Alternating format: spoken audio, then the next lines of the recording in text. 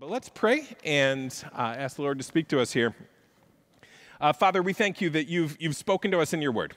Thank you that there we can hear who you are. There you tell us who we are. There you tell us what our deepest problem is and how you solve it. And so, Father, today as we look at Psalm 51 and its backstory, we pray that we would be convicted by your Spirit of our sin. We pray that we would run with it, the only place we can run with it, to have it actually taken care of, which is to the cross of Jesus Christ. And so we pray that today we would leave that at your feet. We would trust that you've paid for it.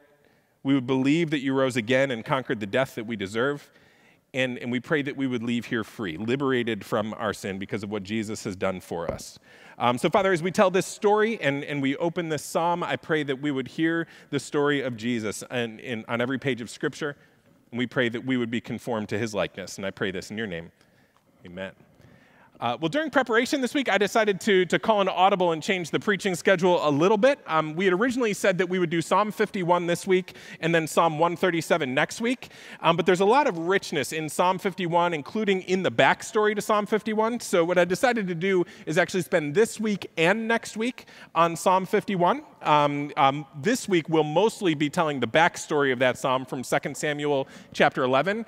And then we'll skip over Psalm 137 for now, and we'll still do Psalm 139 Labor Day weekend. And then we'll jump into Galatians for this fall and winter and work through that book together as a church. But last week, we worked through Psalm 88. And Psalm 88 is a psalm of lament. It's a place where God gives language for the prayers of a person whose life is a wreck when it isn't his doing. And the psalmist described the loss of friends, the nearness to death, the silence of God, and darkness being his only companion. And this was all despite the fact that he was faithful. He was faithful to the Lord. He was one of God's people. He went to the Lord frequently, day and night in prayer. But still, all kinds of sorrow came into his life. And God inspired that psalm, Psalm 88, to bring some hope that when those times of confusion and despair come into our lives, we know that we can bring them to him. We know that he hears those prayers. We know that he understands those things because he inspired those things in Scripture. And today, Psalm 51 is also a song for someone whose life is a wreck, but this time it is his fault. It's the song of someone who has sinned and sinned big, ruining not only his own life, but the lives of those around him. His sin brought dishonor to God's name. His sin brought harm to the kingdom of God. It brought all kinds of collateral damage. King David experienced a major fall. He had previously been a heroic leader. He was legitimately anointed by God to be the king. He had slain Goliath. He conquered enemies. He took the city of Jerusalem and established the worship of God there. He built a palace. He united the nation. He literally put Israel on the map, but now he had ruined it all. And in the aftermath, he sat and he wrote this psalm, which probably shows us the way to restoration better than any other passage in the Bible.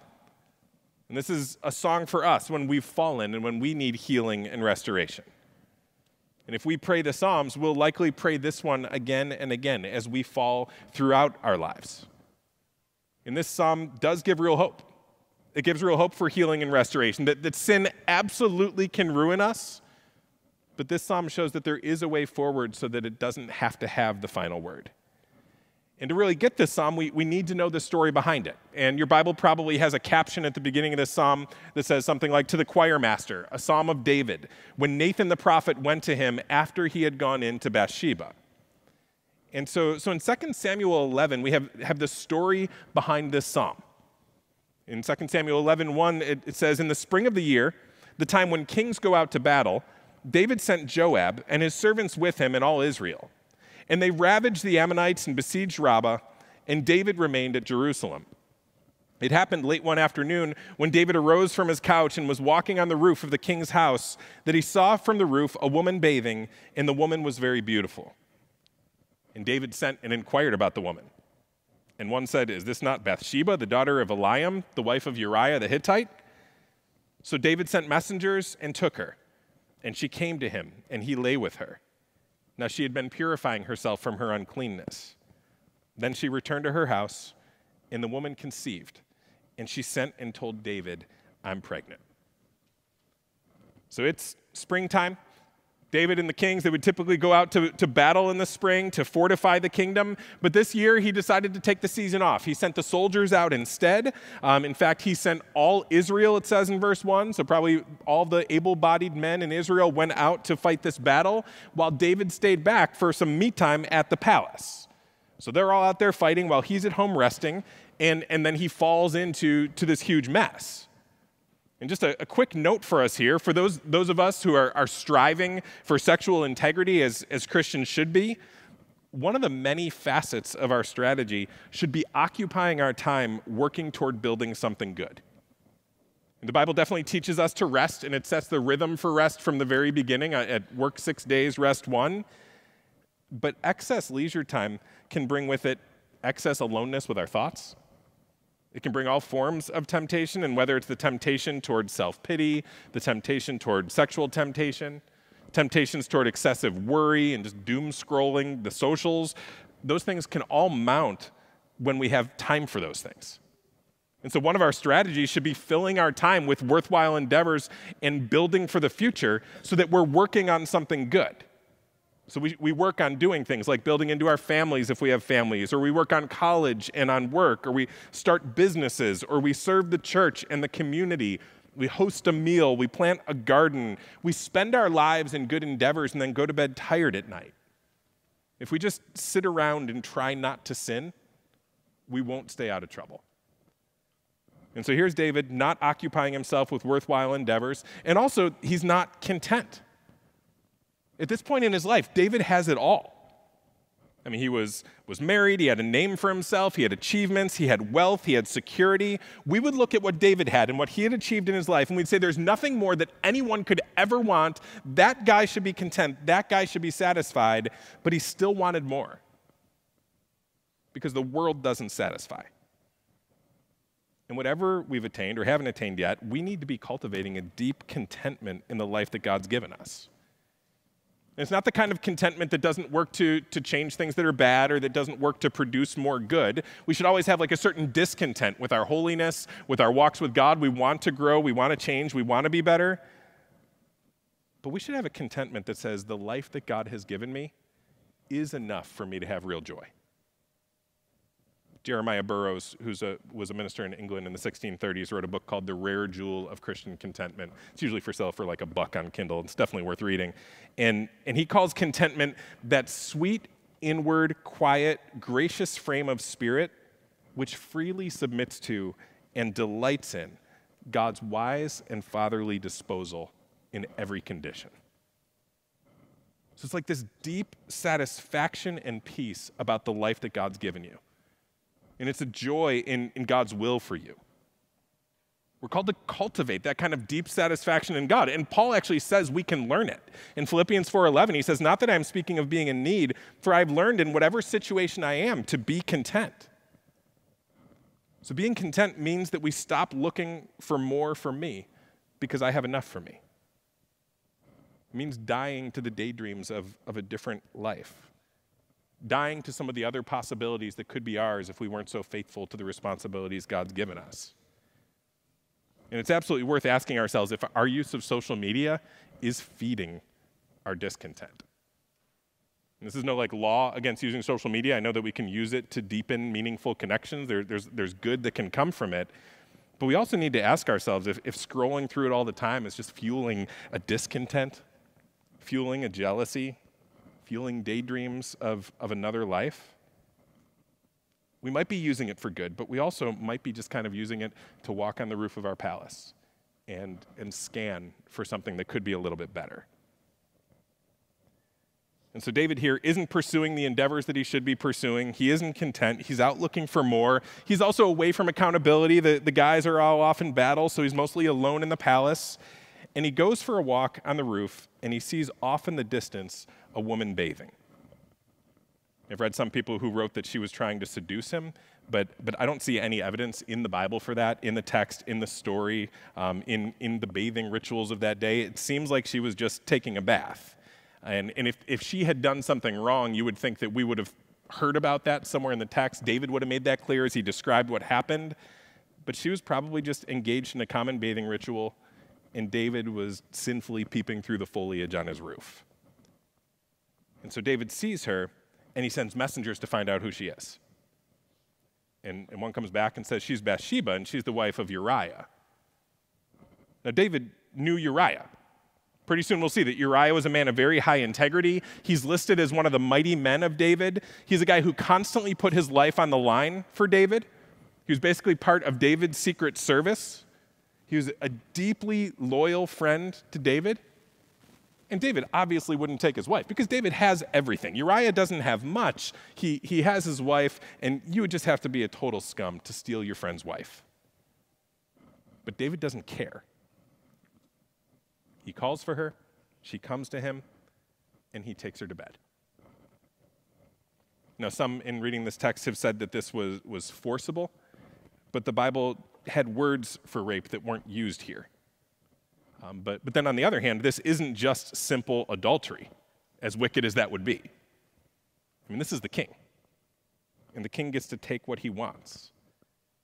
And so whether she was a willing participant or not, there's certainly a power dynamic at play here that makes it incredibly difficult to say no to the king.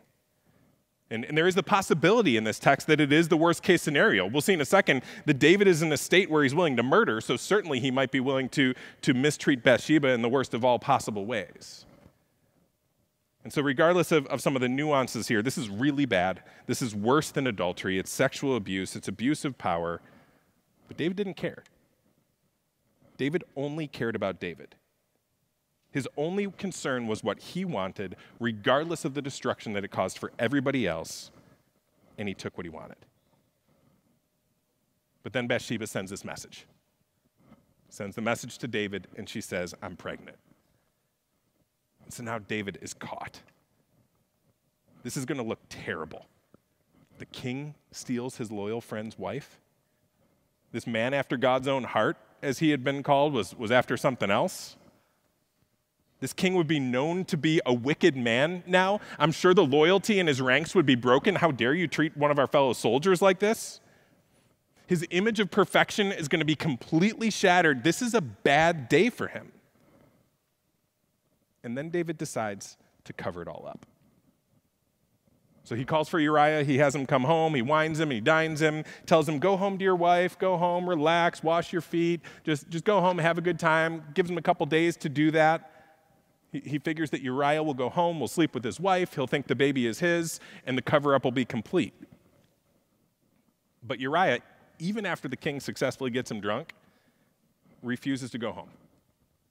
He refuses to enjoy the pleasures that his men on the front lines can't enjoy right now. So notice this contrast here. David is not going to battle, and while his men are out there risking their lives on the front line for his kingdom, he's stealing their wives. Uriah refuses to even go home and see his wife when his men are on the front line. So Uriah is all integrity, David is all lust and craftiness. So his plan fails, and with plan A a failure, he goes with an even more atrocious plan B. So 2 Samuel 11, verse 14, it says, in the morning, David wrote a letter to Joab and sent it by the hand of Uriah. In the letter he wrote, set Uriah in the forefront of the hardest fighting, and then draw back from him, that he may be struck down and die. So David calls Uriah in, and he says, all right, time for you to go back to battle. Do me a favor, carry this sealed letter to Joab, the commander. So he's got such confidence in the integrity of Uriah that he knows Uriah is not going to open that letter. He's not going to take a peek and see what that's all about. He knows that this guy is sound. He would never betray him that way. And so he uses that against him, puts it in his hand, says, take it to the captain of the army. The captain gets it, has no idea what's going on, but he has to do what the king says. And so he sets it all up that way. Uriah goes out to battle. The other people who are fighting with him pull back, and he's killed. And so Joab, the captain, I'm sure is upset by this. Like, why would the king tell me to do these things? Why would he tell me to do these things to Uriah, of all people? And David's response in verse 25 is, David said to the messenger, thus shall you say to Joab, do not let this matter displease you, for the sword devours one, and now another. Strengthen your attack against the city and overthrow it, and encourage him. So David, obviously just so hard in his heart at this point, says, Joab, be encouraged. These things happen. I mean, it's a war. some people get devoured in the war, then other people get devoured in the war. There's no I have sinned. There's just a callous, man, yeah, stuff happens sometimes. So he blames the circumstances. He insults Joab's intelligence because the biggest thing for David is that he has to manage his image at all costs. The only thing that he's feeling here is a threat to his ego. So verse 26, it says, when the wife of Uriah heard that Uriah, her husband, was dead, she lamented over her husband. And when the mourning was over, David sent and brought her to his house, and she became his wife and bore him a son. And so now at this point, the plan has worked flawlessly. Uriah is gone, and news starts spreading throughout the kingdom about the kindness of David. Because look what he did. Here's Bathsheba, and she's weeping and wailing because her husband is lost. And so David goes, in his kindness, to this bereaved widow who's now destitute. And he says, you're not going to be destitute. So he marries her. They start to raise her son as a prince. They're going to make royalty out of this line. What a great guy King David is. What a nice man to do that. David looks so good in this whole thing. He's the hero of the story to most of the observers. He's a little bit of a savior. He schemed his way out of his sin, but it worked. He's come out on top. He's gotten what he wanted. He looks great, and nobody needs to know. But that's not where verse 27 ends. The rest of verse 27 says, but the thing that David had done displeased the Lord. David thought that he had managed the situation. He thought he had managed perceptions and made everything turn out just right for himself. But the Lord saw it. And the Lord was displeased. And this is big. Because we believe that God is just, we can know for sure that nobody gets away with anything ever. And none of us are the exception to that. Proverbs 15:3 says, the eyes of the Lord are in every place, keeping watch on the evil and the good. Numbers 32:23 says, be sure your sin will find you out. David thought he had schemed his way out. He thought he had talked his way out. He thought he'd removed the threats. He thought he got what he wanted, but the Lord was displeased, and his sin would find him out. It's also worth noting here that David actually was like a real lover of God. 1 Samuel 13:14 called him a man after God's own heart, and it wasn't lying. He really did love the Lord. He wrote inspired words and sang inspired songs. He was used by God. He was chosen by God. He genuinely loved him. He knew God's attributes. He wrote songs that celebrated what God was like. He genuinely led the nation toward knowing the Lord. And this is how far he sank. He had this calloused heart. And he had a deep and dangerous failure to fear the Lord. So it's a warning for us that if he could fall that far, we could too. Somehow he convinced himself that he was the exception, that he could manage this, that he would be the one who really got away with it. And we do this too. We'll say, I know this thing is wrong, but it'll work for me. I'm going to be the one who makes disobeying the Lord go well. Lesser people than me, they haven't been able to manage the consequences of their sin, but I can manage it. I can make it work. I'm on top of this. I got this. But doing what displeases the Lord never works. Never works ultimately.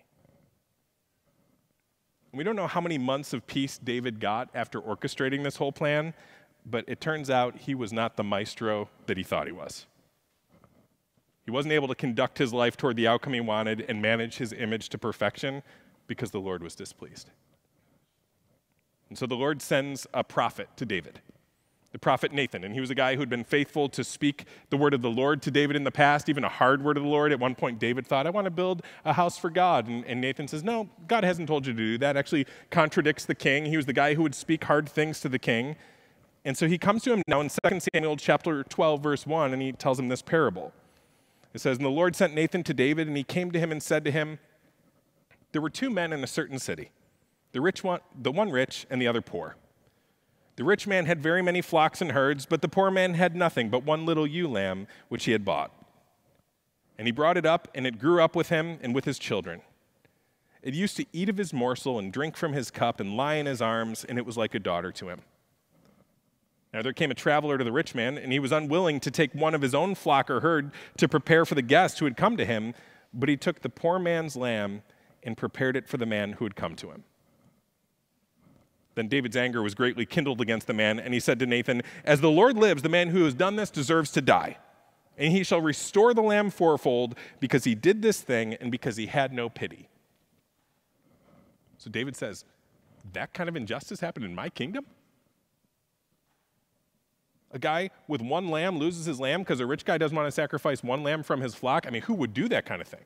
That is absolutely appalling. That man needs to die, and he needs to pay back fourfold for that lamb that he took. Verse 7, Nathan said to David, "You are the man. Thus says the Lord, the God of Israel. I anointed you king over Israel, and I delivered you out of the hand of Saul. And I gave you your master's house and your master's wives into your arms, and gave you the house of Israel and of Judah. And if this were too little, I would add to you as much more. Why have you despised the word of the Lord, to do what's evil in his sight? You've struck down Uriah the Hittite with the sword, and you've taken his wife to be your wife, and you've killed him with the sword of the Ammonites. Now therefore the sword shall never depart from your house, because you have despised me and taken the wife of Uriah the Hittite to be your wife." So Nathan describes this judgment that's coming from God. There's going to be huge pain that's brought into David's life. There will be no peace in his house again, and the child will die. So notice a couple of things here. First of all, look at Nathan's courage to go and correct David. I mean, Nathan knew better than anyone that David was not in a good place. David was on this murderous tear, and he was only thinking about himself. He had just had this loyal friend killed to keep his secret, so what should Nathan expect? Nathan goes into David and exposes to him that he knows that secret too. I mean, his life is definitely at risk. David easily could have said to Nathan, "Hey, Nathan, do me a favor. Here, take this note and bring this to Joab. Just trust me on this one." He could have done the same thing. So it took some courage for him to come and correct this guy who was not in a good place. And honestly, it will for us at times too. Sometimes we see a brother or sister in a fault, and we want to see them restored, but we know they're in a bad place. We know that they're just bringing harm to people all around them. We know that they're slandering people who come and correct them. We know that they're going to say terrible things about us. But we're called to courage. Courage enough to take a risk and to say a hard thing to a brother or sister, especially someone who is destroying their lives through sin. So James 5:19, he says, "My brothers, if anyone among you wanders from the truth and someone brings him back, let him know that whoever brings back a sinner from his wandering will save his soul from death and will cover a multitude of sins." So it's a good mission for us to be on, to correct our brothers and sisters when we see them in grievous sin, but it does take courage. Notice also here that, David's life was an absolute mess.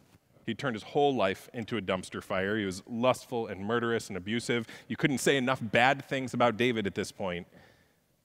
But still, by God's grace, there was at least the humility to allow Nathan's correction.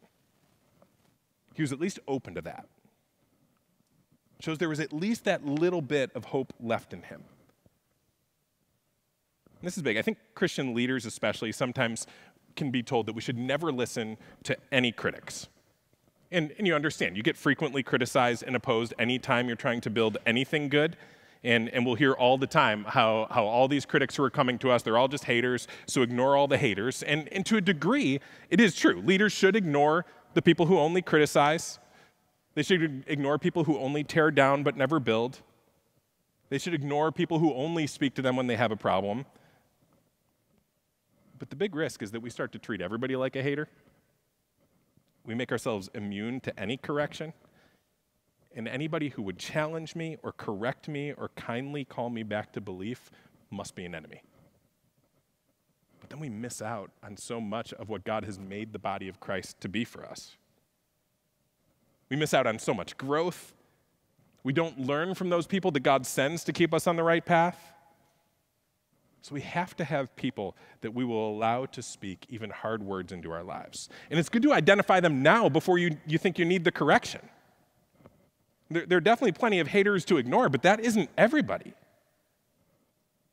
We should all have people in our lives who are like Nathan, who have spoken the word to us before, who have shown their wisdom before, who have shown their good heart to us before, who've been partners and friends, who need to have an open door to come in and say to us, you're not okay. What you're doing is not okay. The Lord is displeased. We need to cultivate those friendships and identify those Nathans in our lives so that we have people who are wise in God's word, who are godly, and who have our permission to call us to repentance at any time. People who, if they ever come to me and say to me that I'm wrong, I'm at least going to press pause on what I'm doing and consider what they're saying because they've proven themselves. And David needed this. David had a genuine relationship with God, and if he could fall this far, and if he could need this, then who am I to assume that I don't need it? If David needed a Nathan in his life, I certainly do too. So Nathan corrects David, and David repents. Verse 13 says, David said to Nathan, I've sinned against the Lord. And Nathan said to David, the Lord also has put away your sin. You shall not die. Nevertheless, because by this deed you have utterly scorned the Lord, the child who is born to you shall die. Then Nathan went to his house. And according to that caption on Psalm 51, this is the moment that David writes Psalm 51 as his psalm of repentance. And we know that what happens in David's heart here is sincere, that it gets to the root of the problem, because Nathan says that God put away his sin. And so again, we're just going to do a very shallow dive into the first part of this psalm today. We won't spend a ton of time in it today. We'll spend all of next week in it. But we got to look first at just these two realizations that David had that put him on that road to redemption. And so Psalm 51, verses 1 through 6, it says, have mercy on me, O God, according to your steadfast love. According to your abundant mercy, blot out my transgressions. Wash me thoroughly from my iniquity and cleanse me from my sin. For I know my transgressions, and my sin is ever before me. Against you and you only have I sinned and done what is evil in your sight, so that you may be justified in your words and blameless in your judgment. Behold, I was brought forth in iniquity, and in sin did my mother conceive me. Behold, you delight in truth in the inward being, and you teach me wisdom in the secret heart. There's a lot to his repentance that we'll unpack next week, but the two major realizations that you can see today that David had, where he came to realize the dreadfulness of his sin, and he came to realize the mercy of God. I mean, first, he completely owned his sin now. Notice how he talks about it. He talks about my transgressions, my iniquity, my sin. He says, I have done evil. He doesn't blame anybody else here. There's no mention of Bathsheba. There's no mention of, well, yeah, can you really blame me? Of course I fell. There's no mention that life has been hard. There's no mention of his needs. He completely owns what he does, and he calls it sin. There's no self-pity. He doesn't use euphemisms to soften the sin or make it seem not so bad. This is a real heart change. It's a heart change from, these things happen, to I have sinned. And this is an important part for us to be on that path to healing and restoration and redemption, is for us to see the problem as God sees it and call it what God calls it without softening it at all. Now, this isn't a denial that sins have some other causes that come alongside us, that where parts of them don't come just from inside our hearts. There are certainly temptations that come our way. There's certainly occasions for our sins. There are even things that have happened to us that make us prone to certain sins. But ultimately, we still own the sins. The big reason that I sin is me. And the one who's the most offended is God. Verse 4, he says, I've sinned against you and you only, which is weird because he certainly sinned against Bathsheba. He wasn't exactly nice to Uriah. In all kinds of ways, it seems like he sinned against a lot of people, but he recognizes that everybody is made in the image of God. And to sin against a person is to sin against God. He doesn't just have to get some things right with the people around him. Ultimately, he has to get things right with God. His sin is a betrayal of the Lord. David didn't just break a moral code. He didn't just disappoint himself. He didn't just fail to live up to his own standards. He cheated on God. He betrayed his Savior. And David sensed the seriousness of that. So do we? Or do we just try to explain ours away? Yeah, I sinned because they sinned against me. Or yeah, I'm an angry person, but my dad was angry, so that's how I'm going to be. Or do we not even have a category for sin? We don't want to talk about it because it feels so harsh. But Scripture talks about the sin that breaks our relationship with God as our biggest problem. And those consequences couldn't be more serious. I think sometimes we just treat it like it's not a big deal. We shrug it off lightly and we say, yeah, we're all sinners. I'm glad God will forgive me. But David felt the weight of it. He sees his sin. He calls it what God calls it. He doesn't soften his words at all. He says, this is me. I've done evil. But then the other thing that he sees, the other thing that he knows, and that he totally throws himself upon is the mercy of God. Verse 1, he says, have mercy on me, O God, according to your steadfast love. According to your abundant mercy, blot out my transgressions. When he says God has this steadfast love, he uses the Hebrew word hesed, which is a devoted love. It's a covenant love. It's the kind of love you pledge when you marry someone, where you say, for better or for worse, I'm going to be with you. I'm committed to you. That's what love is. Paul Miller calls this one-way love, or a love without an exit strategy. It's the kind of love that causes you to bind yourself to another person, even if it means you lose out on the deal.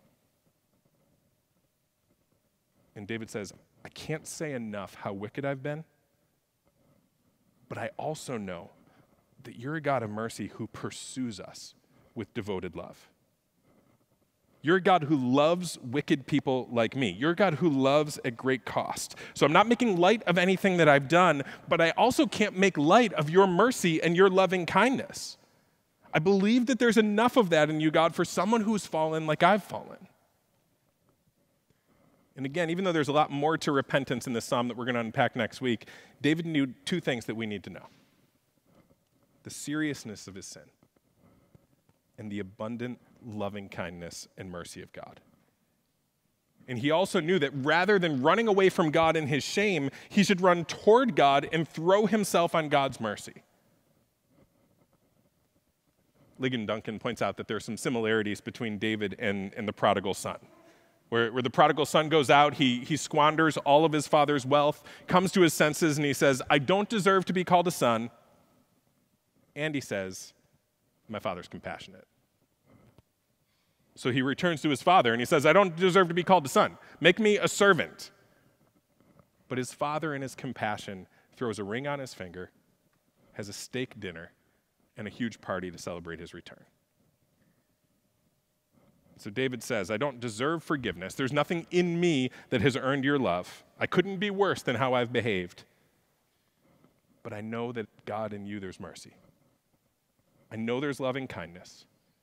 And I'm just going to throw myself on that, knowing that that's my only hope. In this side of the cross of Jesus, we can look back and see those two things even more clearly. We can see the greatness of our sin and the love and mercy of God on full display in the cross of Jesus. I mean, first, when Jesus is on the cross, we can look up there and see the greatness of our sin. We can see the gore and the trauma of the cross, all showing how serious our sin is and how great the wrath of God is for our sin. We're worse than we think we are, if that's what a fitting punishment for our sin looks like. But we also see the love and the mercy of God in the same place. I mean, how much must he love to send his son to die for us like that?